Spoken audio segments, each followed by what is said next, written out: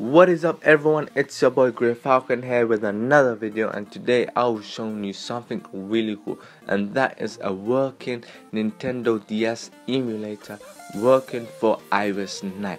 So let's jump right in and get started. First thing you have to do is add a source.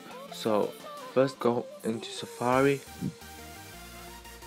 and you need to add a repo source, so I'll be putting a link in the description below.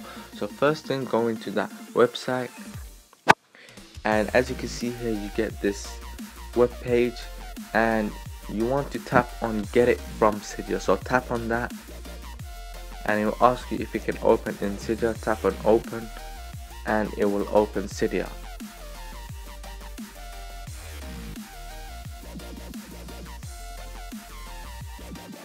As you can see here, it's asking you to add a source. So I'll tap on install the source and we'll start updating the sources.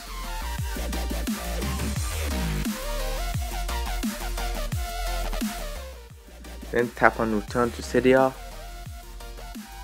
So that is done for now. Go to search and search for iNDS. Tap on it and you can see that it says my iOS version is supported. So tap on install and confirm.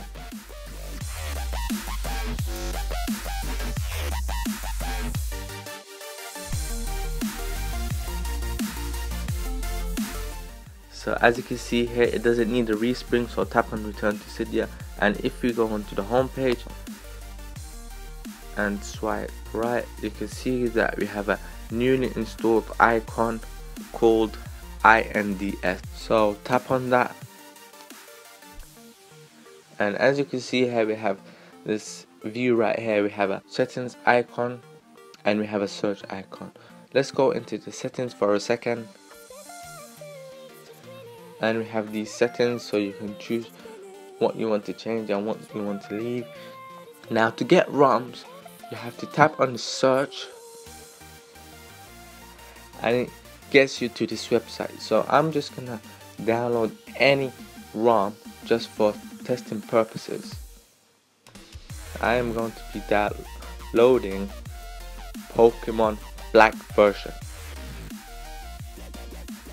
and as you can see here it gives you the title. And to download this game, scroll down and you will see download links on number 8. So tap on that, then you can see you got a box art, the game icon, and you get a direct download link. So as you can see on top of the game icon, you can see it says download Pokemon. So tap on that,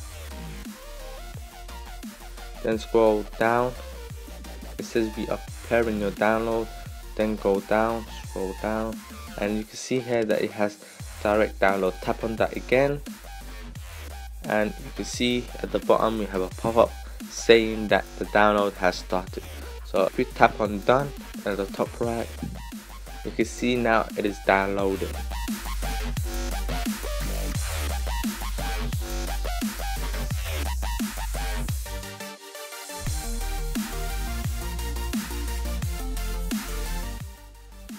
As you can see here it says opening, so it will unzip the ROM that you have just downloaded and you'll get an icon right there as you can see. And if you tap on that, you can tap on launch normally. So that was it for Nintendo DS emulator. If you have any questions or have any problems, just put a comment below and I will get to you as soon as possible. If you enjoyed this video, go ahead and hit that like button. If you want to see more videos like this, then go ahead and subscribe. See you guys in the next one. Peace.